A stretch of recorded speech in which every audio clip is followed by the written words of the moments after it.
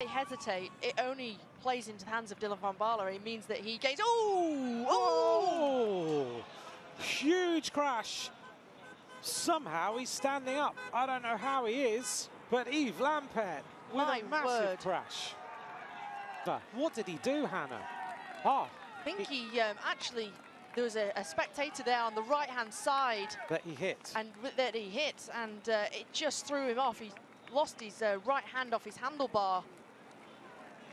Here, he hits the guy's hand. Just clapping for and cheering them on. Yves Lampaert just hitting the spectator there at the side, throws him off. He lands really hard on his back there. Whoa.